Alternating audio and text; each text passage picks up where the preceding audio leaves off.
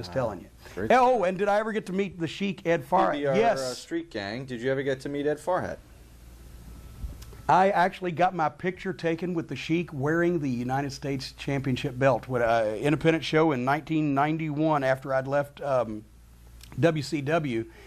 But after all those years, I was never around and never around. And finally, the '88 Great American Bash in Detroit, Dusty arranged to book the Sheik. It was the Sheik and Dusty against Kevin Sullivan and Dick Murdoch, right? And Detroit had not been doing well. They did over $100,000 gate that night.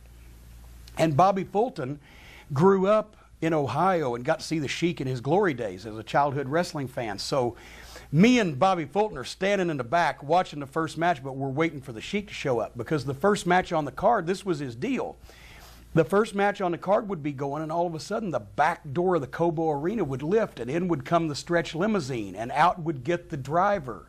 And he'd walk around, and maybe the other bag assistant would get out of the other side, and they'd walk around and they'd open the door.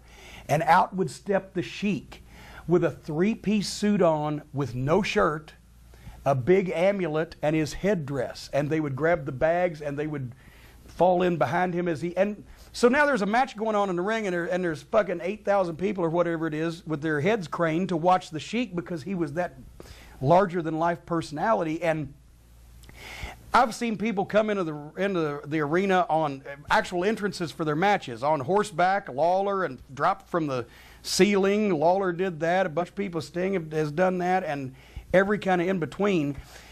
The most magnetic entrance I ever saw into a building was just for the guy, just for the periphery of people to just see, like, oh, because all the focus wasn't on him, but he knew that if he carried it even that level, to come in when the show was already going on and interrupt things and blah, blah, blah, and just they see him just walking out from the car to the locker room door. That was good enough. That guy made money for 40 fucking years. He never dropped his gimmick. Well, problem is he lost the money because he never dropped his gimmick. As you can take a good thing way too fucking far. Well, the focus has been on you for the